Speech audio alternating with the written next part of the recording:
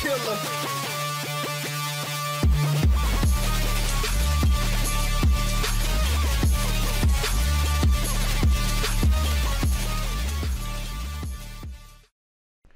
What's going on, guys? It's Gamer here, bringing you another review on Dragon Ball Super episode 103 titled Gohan Be Ruthless, Showdown with Universe 10. The episode overall, I would say, I'm just going to go ahead and say it in the beginning of the video, was pretty good actually. I really liked this episode, not because it's a Gohan specific episode, because it doesn't actually really get that specific on Gohan until around maybe towards the second half of the episode. After, you know, like a commercial break or whatever. But the beginning of the episode actually starts off with Brienne, where it cut off in last week's episode, where she had witnessed Kakunsa, one of the three trio of Universe 2 of the Maidens, got knocked out of the arena and starts going after 17. And what I really liked in the beginning was, of course, she's very mad that her friend had gotten knocked off of the arena. And she calls 17 like she starts saying that like he's evil or whatever, and he actually goes along with it and toys around with her. She calls him the Warrior of Darkness, and he's like, "Oh, so I'm evil, huh?" And so they go at each other, and then of course I forget what the other girl's name is. I don't remember. I apologize for not remembering. But meanwhile, the other girl is fighting Goku. And then, of course, like Goku has been doing in the last few episodes, he is letting his guard down.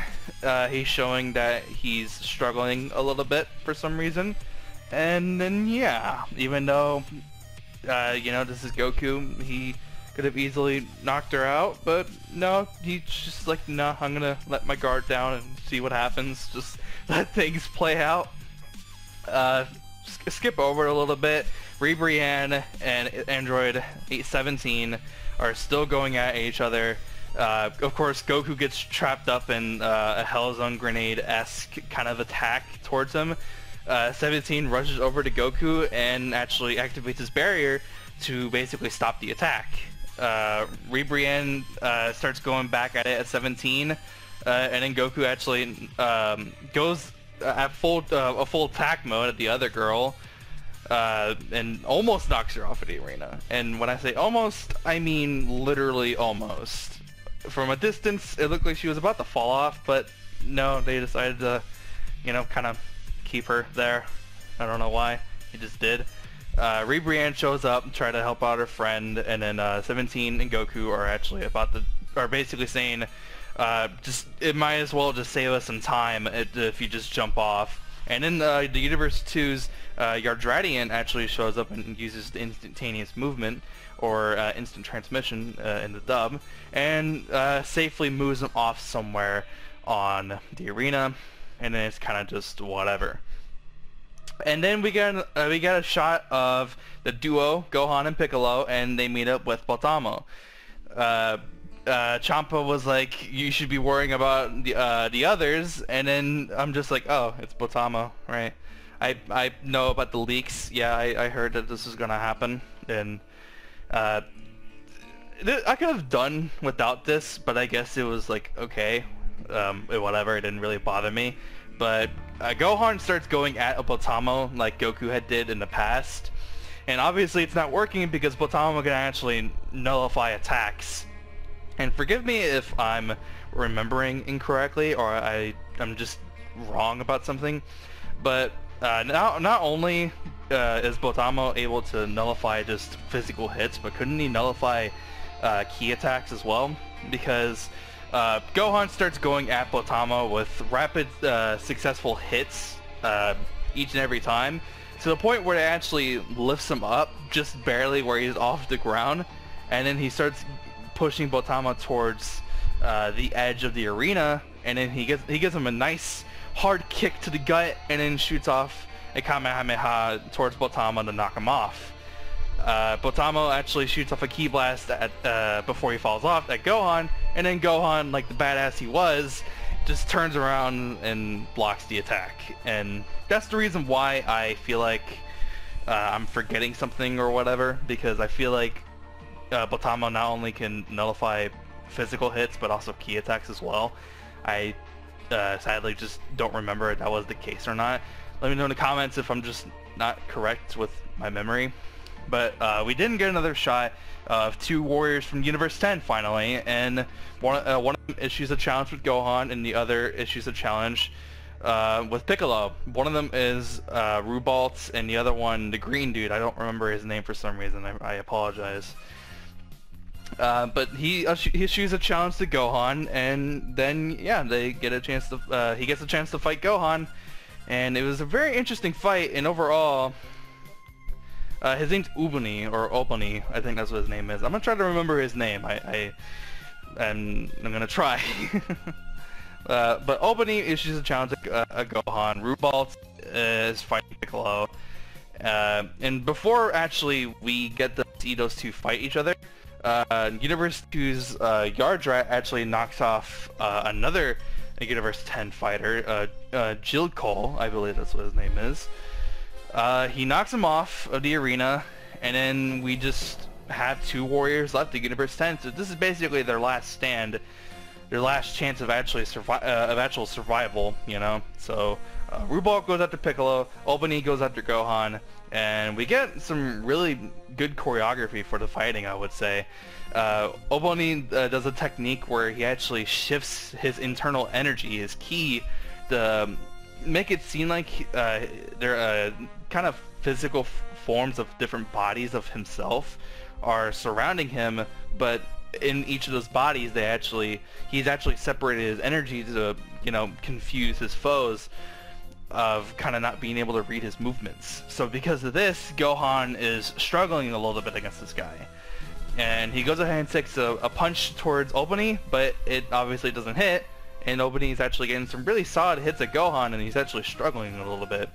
We go back to Rubalt and Piccolo, and then we actually get a throwback to an old attack that was shown back in Z against Android 17, and Piccolo actually uses his Hell Zone grenade on Rubalt and knocks him off of the arena. And I can always enjoy a Hell Zone grenade every here and there, even if they're just imitations of it. But the actual real thing, I can always appreciate it, of course. And so we're getting shots of, you know, Universe 10, Gowasu, and the God Destruction, of course. And, you know, they're kind of just clinging on to life as Obani is trying to, you know, basically save the universe at this point. Gohan starts getting, you know, kind of pissed off a little bit, powers up. He's in his ultimate form. Bang is out, so yes, he's in his ultimate form. And at this point, he starts actually taking actual hits to, you know, kind of punch him. Yeah, he kicks him a couple of times. He punches him a couple of times. Gets some solid hits on him, and because of the technique that Obani is actually using, it's actually wasting a lot of his own ki, his energy, to be able to, you know, sustain the technique. And Whis actually says that it's a secret technique that you can use with your energy. I don't recall ever in a series of anyone using some kind of form of technique like this. There might be. I just don't remember. But when we said this is some kind of secret technique, I was, you know, interested. I wanted to see maybe a little bit more of it. So Obani is losing a lot of energy. Gohan knocks him out, and then we actually see a locket fall off of Obani, and because Obani, of course, got knocked off of the arena, there goes Universe 10. Universe 10 then gets erased, and I feel like a lot of people are actually like almost upset at the fact that Universe 10 did get eliminated. It's the second universe to get eliminated.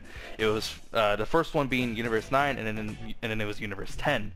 And you know, from what we experienced with Gowasu in the past in the Goku Black arc, you know, it was almost kind of upsetting to see Universe 10 be the second universe of the entire tournament just get erased just like that, without basically even a struggle, you know. So Universe 10 gets erased, but before they actually get erased, Gohan notices a locket on the ground from Obani, and inside the locket was a picture of Obani's family, his wife and kid. And then immediately, not only just Gohan, but the audience feels the tension of not only of just the universe being erased, but of Gohan, you know, kind of having the feeling of knowing of some sort of guilt, because not only did he, basically assist in killing off an entire, universe, he had, realized that Obani was not only fighting for the universe but for his family. And Gohan can relate a lot to this because he has a very solid connection towards his family with Fidel and Pan. And so he does feel some sort of guilt by this happening. And something that I noticed, I heard a lot of theories that the dai-shinkan might actually turn against Zen-oh with a couple of the angels maybe. Or most of the angels, maybe not Whis, but most of them. But what we did notice is that the Universe 10 angel, Kuss, I don't really remember how to pronounce her name, but she actually looks visibly upset that her universe had basically gotten erased. The Universe 9 angel, of course, I don't remember his name, I apologize. He seemed to not really like his God of Destruction and Supreme Kai, so he was just kind of like whatever about it. But the Universe 10 angel, Kuss, I'm gonna call her that, I guess, she seemed very, very visibly upset, and so it kind of shows that if Super does go that route with the dai-shinkan, maybe all the angels won't actually side with the dai-shinkan, and they might actually be with Zen-oh and not against them. But of course, it didn't have to, kind of throw it over our heads, smack us in the back of the head to kind of show us that, yeah, there are repercussions, but we already knew that from the beginning, and especially after Universe 9 had been erased. And I love how they did the finale, or the ending of the episode. It was done very, very good. It was written very, very, very, very good. The whole episode was, very solid. It was a very solid episode. I enjoyed it, not only just because it's Gohan, but just because most of the time it had really good animation, maybe besides maybe a couple shots, but other than that, it was whatever. There was a little bit of reused animation, but I didn't really mind it too much. There are now 11 minutes has passed within the whole tournament, and we're just gonna have to see what happens next. The next episode, we're gonna see Hit fight one of the Pride Troopers of Universe 11, and from what I've heard in the latest leaks, Super Saiyan God is coming back to the series, so I'm excited. For those of you who don't know, Super Saiyan God is potentially my favorite transformation of any of the Super Saiyan forms, just because God, it's red, I don't know. Anyways, I'm gonna go ahead and wrap up the video here.